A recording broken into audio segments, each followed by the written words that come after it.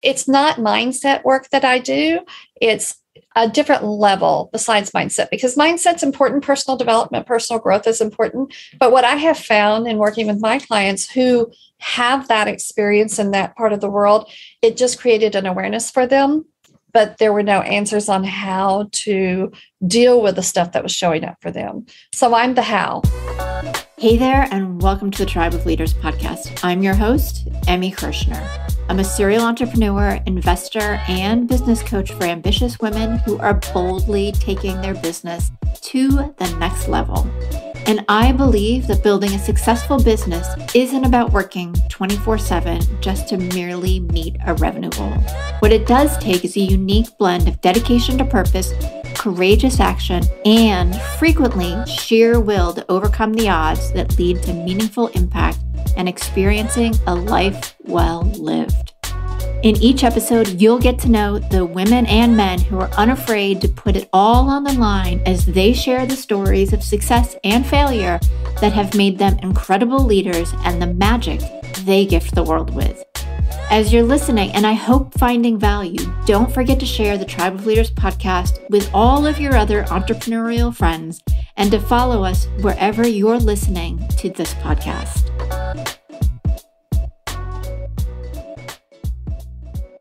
Hey Tribe, it is that time again where I get to have another one of my friends and colleagues come and interview me in podcast Takeover land. This week I have Judith Richey, who is the founder of A Force for Transformation, taking control of the mic and asking the questions. And we had a super fun conversation. A little bit about Judith. She left a successful career that from the outside looked like she had it all going on. And what only a few people knew was how completely miserable she was and how unhealthy she was. So she took some really bold action, got her life together, started a path to finding healing and transformation. And she's turned that healing and her experiences into her business and how she helps her clients release negative energies, trauma, harmful generational and family patterns, and damaging life experiences that are holding them back from living the amazing life that they know that they can have, but can't quite figure out how to get there. So all of her information is in the show notes. She has very generously offered to have a call with anybody who is interested in finding out more and how they can let go of some of the stuff that may be holding them back. So the link to schedule with her is in the show notes as well. And I have to say, she's just such a warm, generous, incredible person. So highly recommend connecting with her.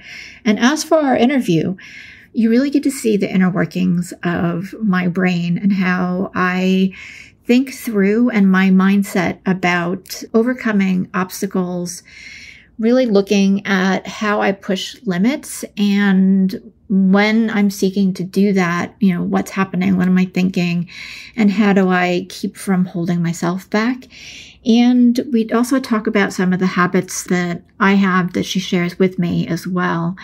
And that my practice of all habits in general is something that is consistently inconsistent, in that I may not be doing the same thing all of the time, but I am always practicing something in a lot of different areas of my life that are helping me expand and grow. So let's dive in. Hey, Judith, thank you so much for interviewing me today. As I have with a couple of the other guests that have come on and done the podcast Takeover, I was thinking about when we met, like how long I've known you.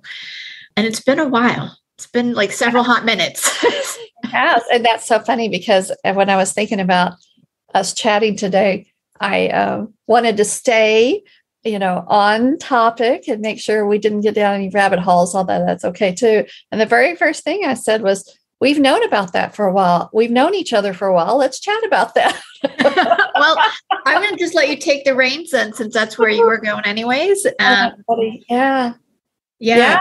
Let's see. We met in Houston, right? No, I think we met in New York City. New York City, yeah. And yeah, it had to have been New York City because I was still working with Ivy Slater, who is an amazing business coach. Yeah. But it must have been Oh gosh, 5 or 6 years ago. at least, if not longer. Yeah. And this Seems is what a lifetime ago, though. yeah, right? Anything pre-COVID feels like a lifetime. Been a lot of life since then. Yeah. But this is what I love about business and being in events and like really getting to connect with people is that I have lots of friends that we've met at different places and different times. And we've just stayed connected. Even if we haven't talked to each other for a year or sometimes longer, when we come back together, it's just easy to pick up and celebrate each other's wins, acknowledge the losses, appreciate the growth. So I'm really honored that we're in each other's lives and that you're here today. Oh, thank you. I feel the same way. Yeah. Yeah. It's funny because that organization that I was with when we were in that setting in New York, the thing that I took away from that was the relationships. Mm-hmm. I have such significant relationships from my time with that organization. Oh, I'm sure. Yeah. Sure. Yeah. And that's really, I know the older I get, the more I appreciate that. Mm-hmm. Mm-hmm. Particularly the ones that last for years and years and years. And that's a conscious decision too. I saw something the other day. It was like, if somebody's not reaching out to you and they're not keeping up with you and they're not calling you, it's not about you. It's about them. They're overwhelmed, blah, blah, blah, blah. Yes. And when you nurture a relationship, it's because it has significance to you. It has meaning to you. Yeah. And there's an action that comes in that too.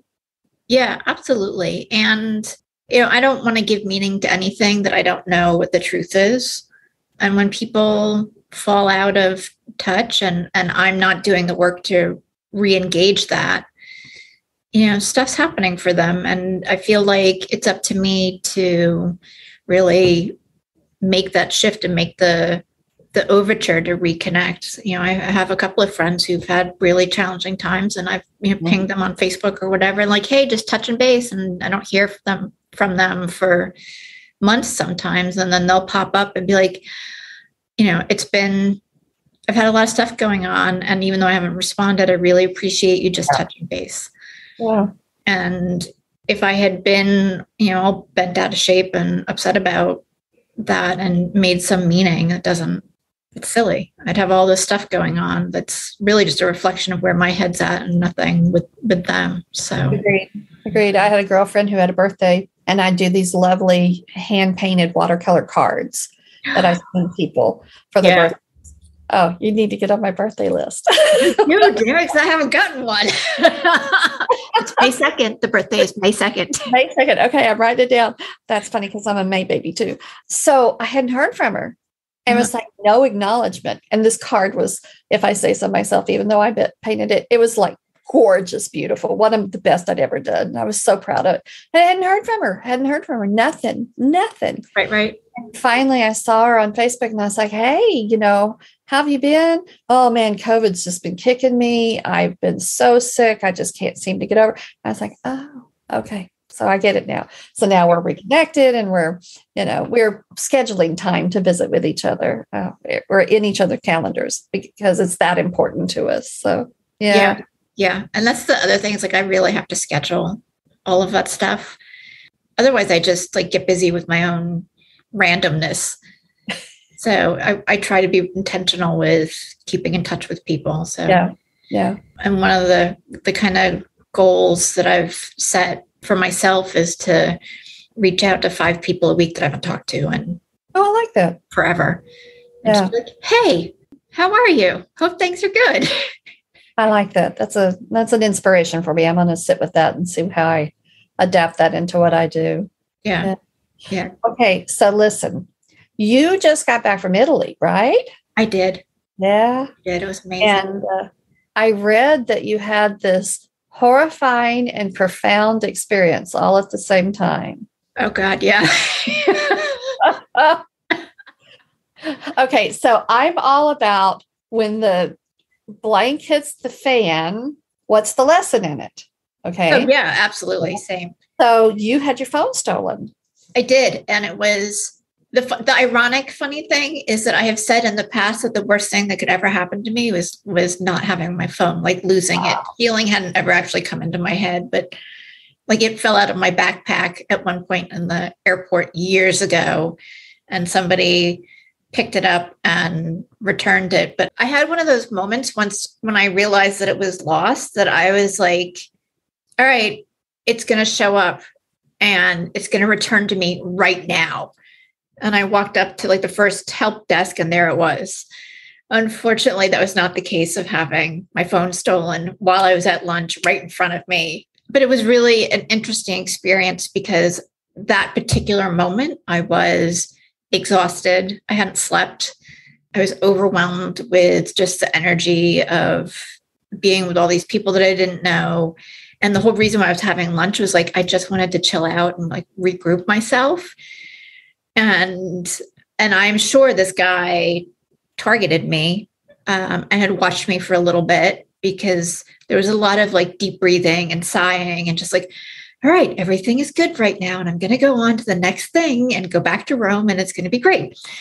So I wasn't as alert or careful because I know the scams and I know the stuff that people do and that this type of thing happens. I'm not oblivious to that.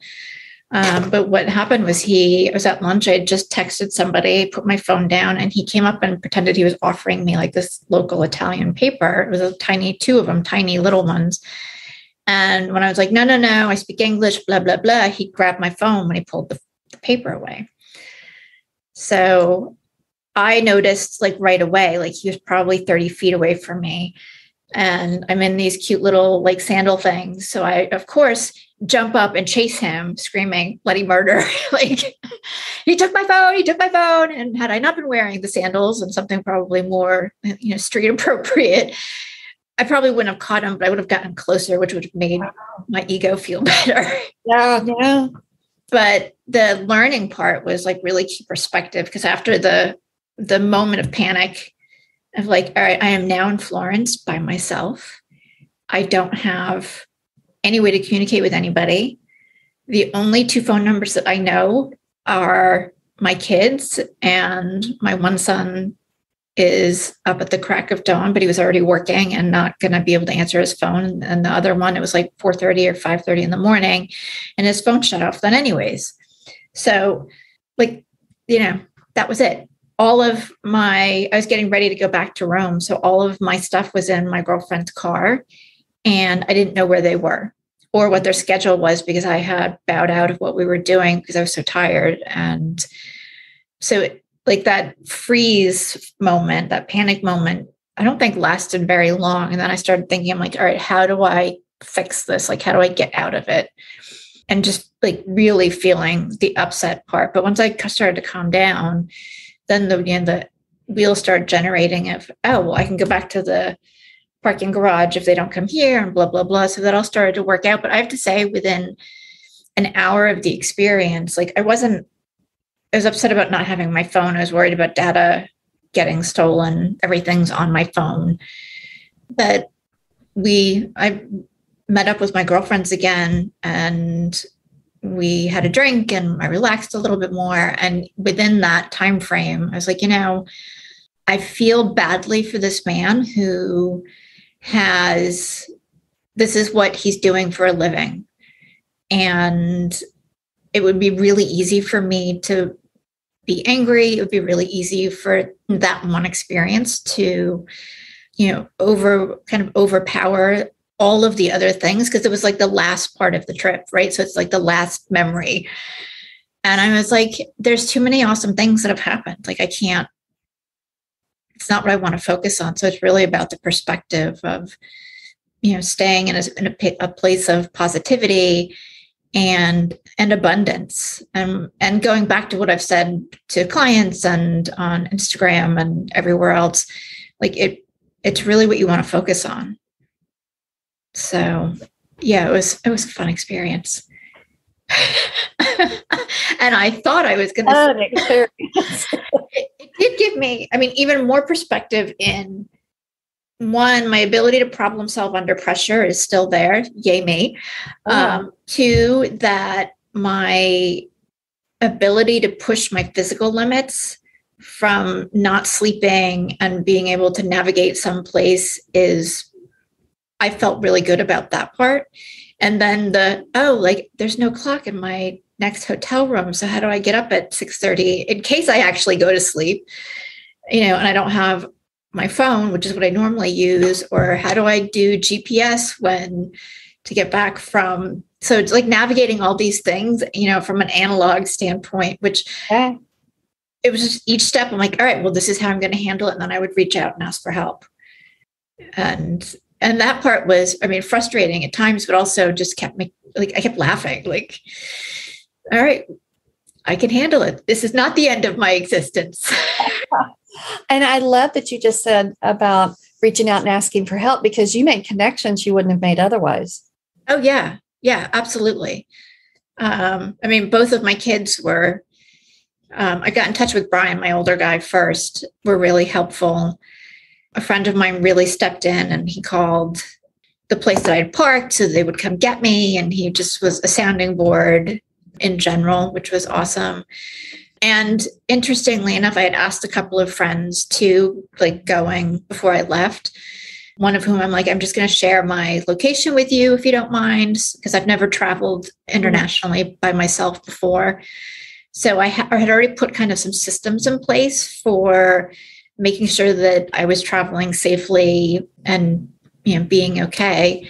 And then I had a great conversation with one of the women that was in the wedding party when we were having cocktails that I wouldn't have had otherwise. So, yeah. I love that. Yeah. I love that. And now you have a brand new shiny phone. Yeah. Now I have a brand new, very expensive, shiny phone. And it's the same one, same color. Cost twice as much.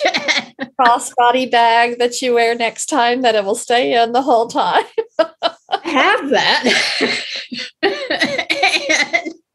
Yeah. Wow. It's a phone. And look at all the things you got from it. Oh, yeah. Yeah. I got to connect with two different Verizon people who were really nice. And we were having problems logging into my account because all the normal safety protocols required the old phone, et cetera. And they were determined to help me. Oh, that's wonderful.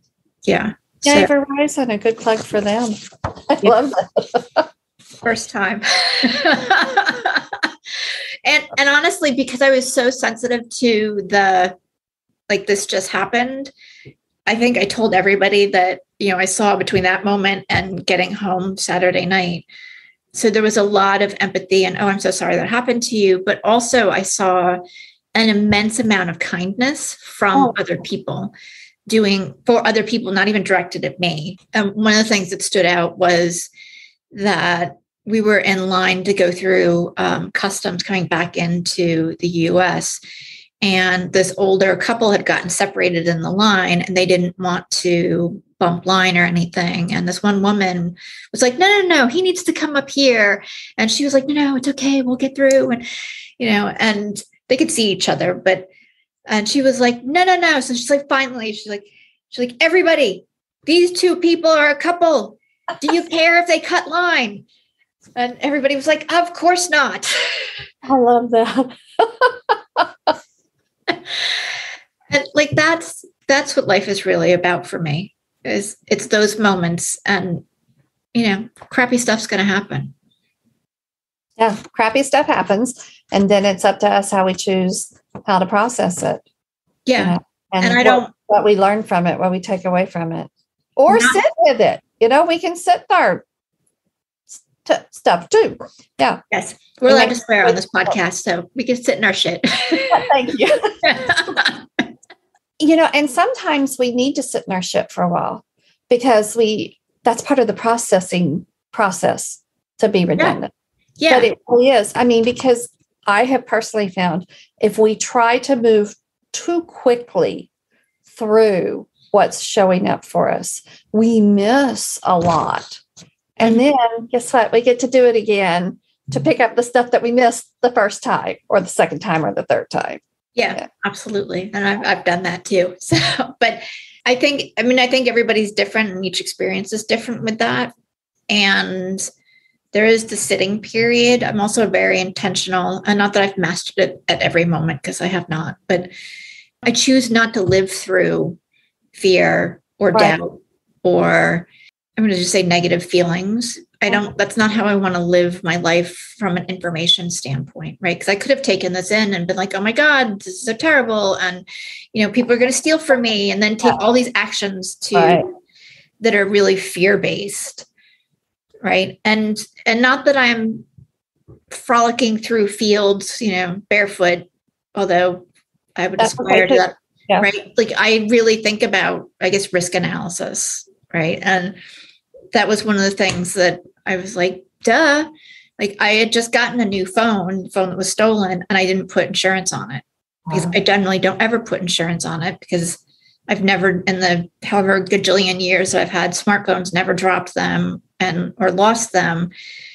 But had I really thought about risk from the standpoint of, hey, you're going to be traveling abroad with a new big phone, and then I would have made a different decision, but it hadn't occurred to me. And I didn't think about it when I was making the travel plans either. So new phone has insurance on it now. Right. And it's like a financial risk. Yeah. I had to buy out the old phone and then buy the new phone. So, some of you are like, duh, which is exactly what I said to myself. So, well, and I'm sitting here hearing, and what a wonderful thing that you can be grateful that you have the means to be able to do that. Oh, yeah. Yeah. I mean, it's not how I choose to spend them, but it is what it is. It is what it is. All right. I'm going to ask you another question. Yeah. All right. So most of us who are entrepreneurs have had some sort of catalyst, be it good or bad, that inspired or compelled us to start our own business and become an entrepreneur. So what was yours initially? Because you said there's a bunch, but what was your initial inspiration to become an entrepreneur? Yeah. So, I think there's a couple of different things.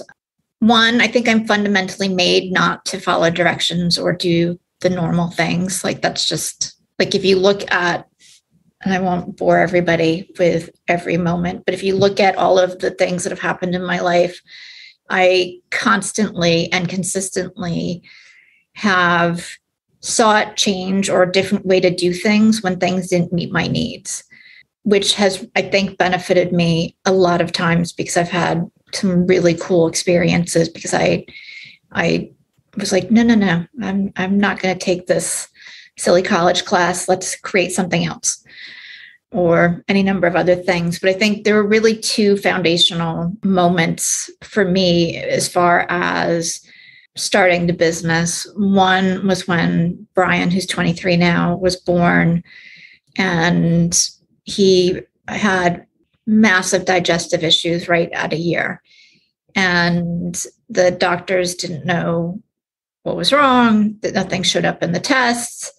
The last pediatric gastroenterologist that we saw was like, well, you can give him some olive oil on his food so that he doesn't lose any more weight. But other than that, we have no idea. And see you later. And I was, just to give age perspective too, I was really young. I was 27 at the time, almost 28. So one, I had no clue about kids, but I had no clue about anything at that point. And I just knew that wasn't okay. And the feeling of being dismissed pissed me off. So that was the catalyst of really diving into health and wellness, figuring it out on my own, using my kid as an experiment of what went in and what came out.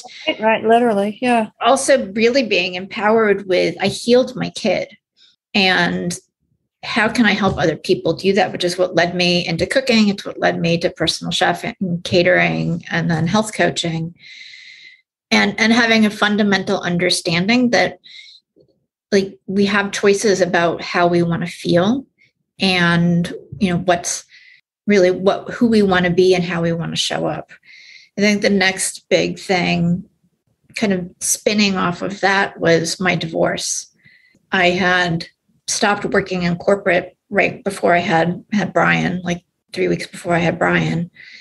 And I know, like, the cool thing about being, part-time stay-at-home mom and part-time all these other things was that I made my own schedule, which plays really well into my desire not to play the normal person game.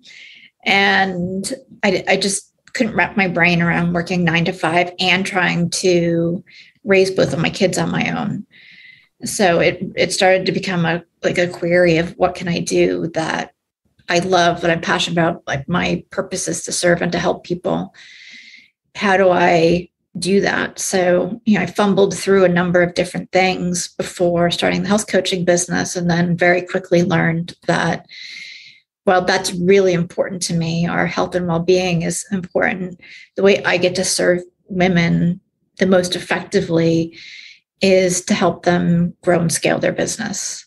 Love that. I love that.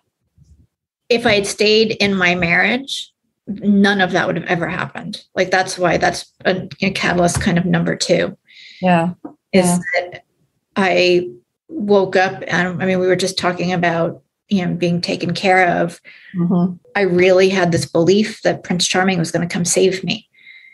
And when you get divorced and you're all alone and there's 2 babies and, there's not a lot of support happening, you can want Prince Charming to come on galloping by, but the reality was there wasn't anybody, and there couldn't be anybody until I took ownership of myself. Right. And I remember a night where I was exhausted. Again, I was really stressed out, so I wasn't sleeping. I'd put the TV on and put the boys in front of it, which wasn't my norm. And I was just sitting in this chair, exhausted, tired, stressed out, frustrated, and realizing, like, this is not how I wanted to show up for my kids. Mm-hmm. Mm-hmm. So, like, all of that moment really made changes for me. And, has it been a sunshiny walk since then? No, but that's all right. And I have amazing relationship with my kids, and I've empowered them to go and do the things that matter to them without the fear of judgment. And it's really cool for me to see them have boundaries, sometimes with me, but with other people in general, about this is what they're doing and this is what their life is like. And this is what makes them feel good. And they don't care. Yeah, they don't care. But we help them get there. We help them step into that. Yeah. It's the text that I just got a couple of weeks ago from my son, who's in a throuple relationship with 2 other guys. And they've decided that every Thanksgiving they're going to travel somewhere. Last Thanksgiving they went somewhere. This next Thanksgiving they're going somewhere. And then the text I just got a couple of days ago from my daughter and her husband, who said, "Hey, we're going to Iceland over Thanksgiving." Okay, so Thanksgiving this year is going to look a little different, and it's going to happen at a different time. And, I'm at the point where I'm okay with that, because the traditions and the dogma that I grew up with, it doesn't serve them, and it doesn't serve me to hold on to that stuff and get pissed off. But we always have Thanksgiving. Just let it go and revel in the joy of when we are together. Yeah. That looks like.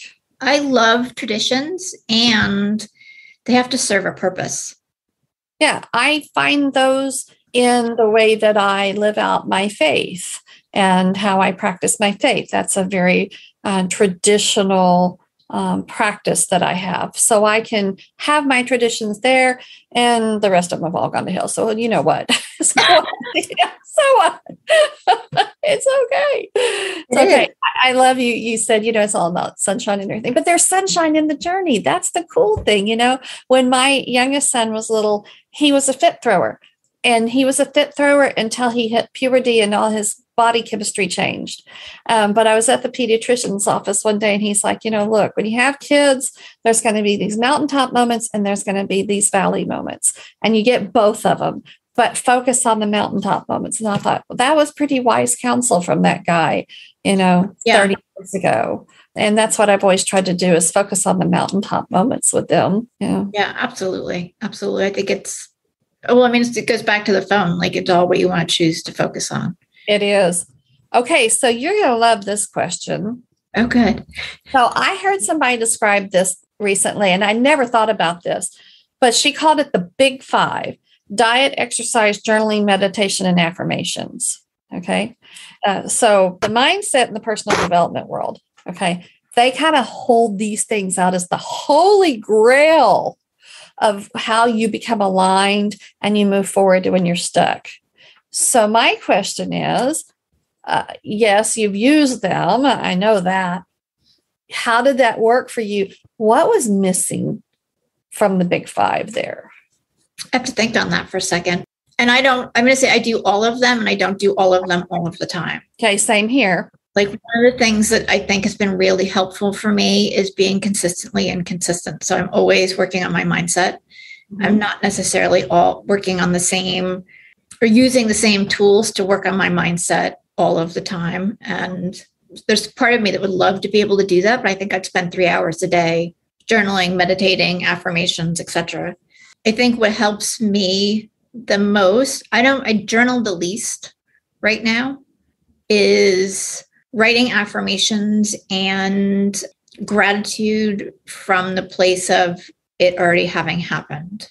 Okay, so let's talk about that for a second, because I kind of have a drum to beat about affirmations, because my belief that works for me is that I can't just get a list of affirmations that somebody else has put together and blindly recite them, because they may not be something that I espouse or believe at the core of my being. So when I'm reciting something that's not in alignment with my beliefs, it actually works against me.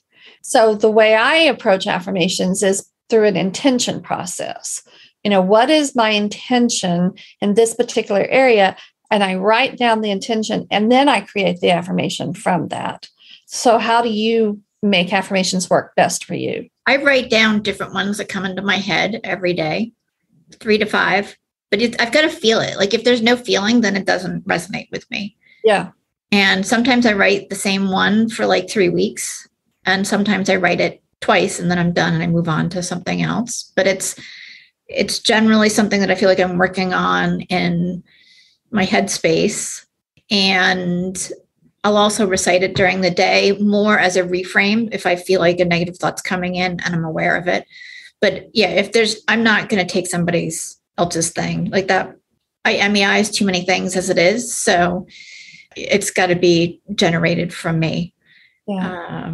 And I use it more as creating belief, undoing limitations, but from a place of rerouting the neural pathways. Yeah.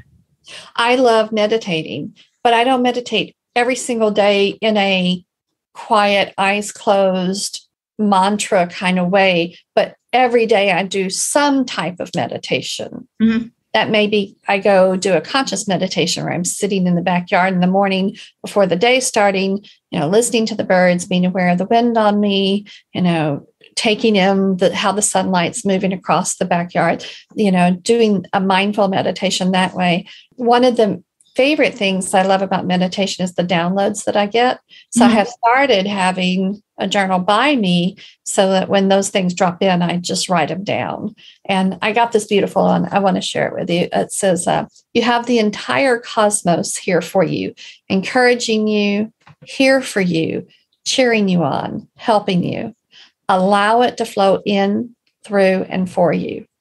And that one was just like profound, and it had so much meaning for me. And so I printed it out and I've got it taped up different places, And so that brings me inspiration, maybe when I'm feeling, today. So where do you go when you're feeling out of balance, and where do you find inspiration? I have 2 videos that I've been listening to on YouTube recently. One's a money manifestation one, and the other one is like general life. And the money manifestation one, I just like the guy's voice. Like that chills me out. Who is it?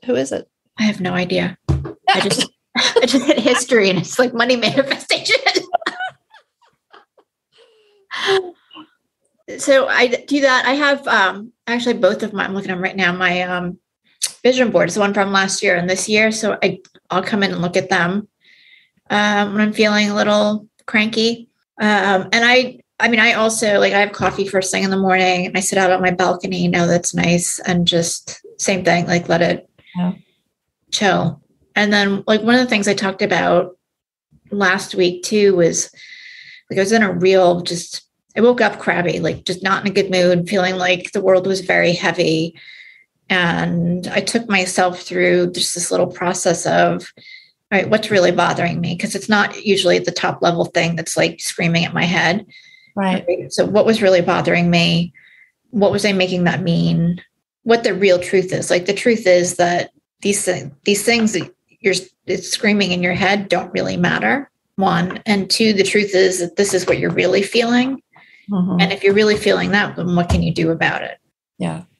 So that I was oh, duh, again, reframe. And it was interesting because I felt very tight through that experience. And once I had the realization, then everything just kind of rolled off of me and I could feel my entire body relax. I could breathe more effectively. So I would highly encourage people to give that one a try too.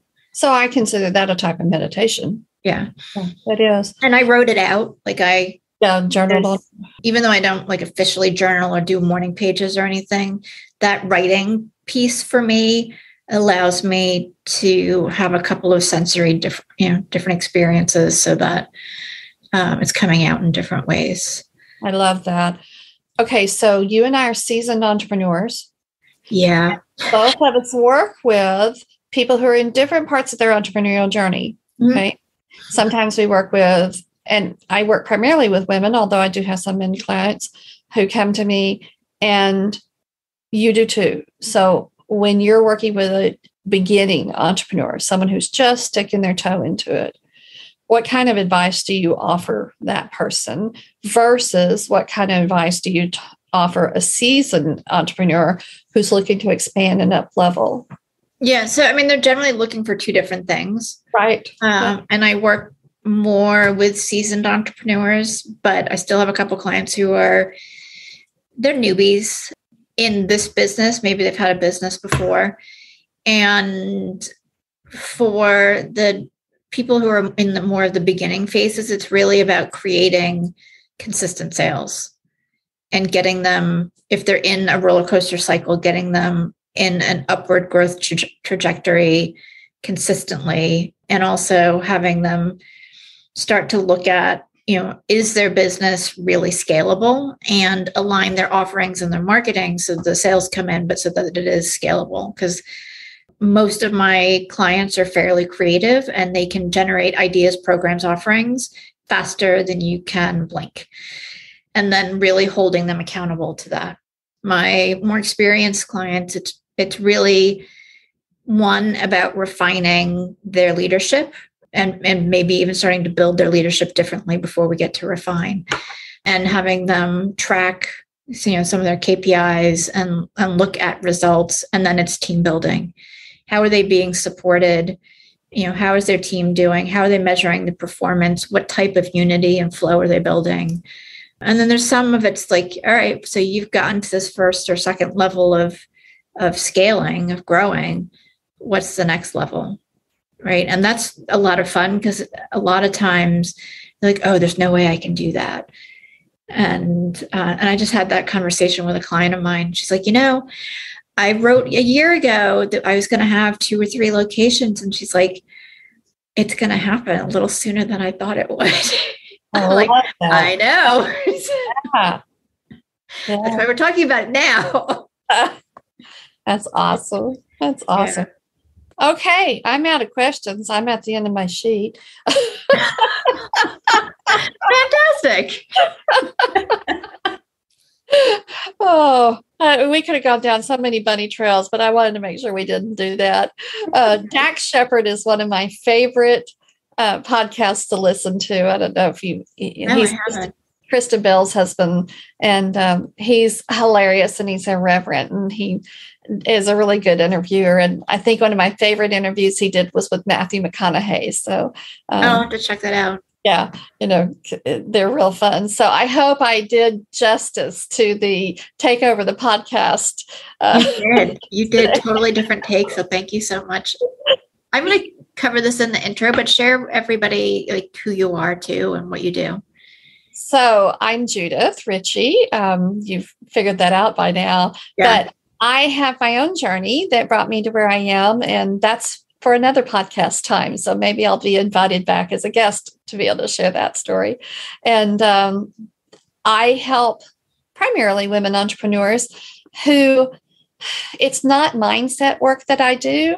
It's a different level besides mindset, because mindset's important. Personal development, personal growth is important. But what I have found in working with my clients who have that experience in that part of the world, it just created an awareness for them, but there were no answers on how to deal with the stuff that was showing up for them. So I'm the how.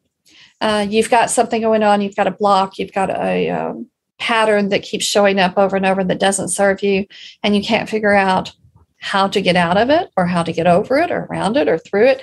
I'm the how. And the way I do that is using a methodology called healing from the body level up. It's energy and spiritual work that really gets underneath what's showing up for you. And we use the soul's deepest wisdom to drive the process versus just sitting in the conscious, or maybe even using something like hypnotherapy or intuitive work where there's still some guesswork going on. It's beautiful work. I love what I do. Life is something I wake up excited about every day. Yeah. I say, and you're really good at it. Thank you. Yeah. I am. It's part of my soul mission, though. This is the fulfillment of my soul mission, and golly, it's a shame that it took me so many decades to get there. And so that's another reason I'm so passionate about talking about what I do, because I don't want anybody have to wait to be able to fulfill their soul mission like I had to. Yeah. Well, I think some of the younger generations are a little more clear, but for those of us who are Gen Xers, we're all over the place. But we're getting there. We are. My husband is 12 and a half years older than me, and he's pretty stuck in his ways. And one of his ways is negative speak. And yesterday we were talking about his goals for the end of the year, and he's got a sales number that he has to hit to be able to keep his position. And he goes, that last $100,000 is going to be the most difficult. And I went, stop it. Did you hear what you just spoke into existence? He's like, I don't believe that. I don't believe that. And I'm like, your words have so much energy. And I said, I just want you to hear yourself say that last 100,000 of my sales goal is going to be so easy because of what I have. And he was like, well, I don't know about that. And it wasn't 15 minutes later, he walked back in and he goes, you know what? I think I really like the way that you said that, and I'm going to adopt that, and I'm going to think that way. And I was like, yes. And then he always says, because you've helped me so much in so many other things, I'm going to listen to you in this one. So I was like, yay. So, yeah. That's awesome. So from a sales perspective, that like the momentum's built. So that last little bit is really the easiest. It's just that most people stop. Yeah, that's right. And so I help in all the ways that I can. Yeah. Good. Well, thank you so much for coming on the show, for interviewing me. This has been a super fun take. And we'll have to schedule a time for you to come on as a guest too and share your infinite wisdom. I am going to be starting a new series on Instagram Lives. It's called Embrace Hope, because I see that we're lacking hope in a lot of areas in our life. And I'm going to be bringing on people, you're on my list, for us to talk about how we can find hope in our lives through the different ways that we live out our soul mission. And so you can follow me on Instagram at judith.force for transformation. And those are going to be, I know for sure, Mondays at 10 Central, starting in the beginning of August, and then maybe a second one during the week. So we'll post about that there too. Well, thank you so much for sharing. Yeah, you're welcome. Thank you for having me. Oh, my pleasure. Thank you so much for being a listener of the Tribe of Leaders podcast. I am so grateful for each and every episode that you tune in and listen to. And I hope that you get a ton of value that you can implement starting today. I do have just a quick favor. If you wouldn't mind hopping on to wherever it is that you listen to podcasts and leave us a rating and review. It would help us tremendously so that the Tribe of Leaders podcast can be found more easily and help inspire other entrepreneurial leaders.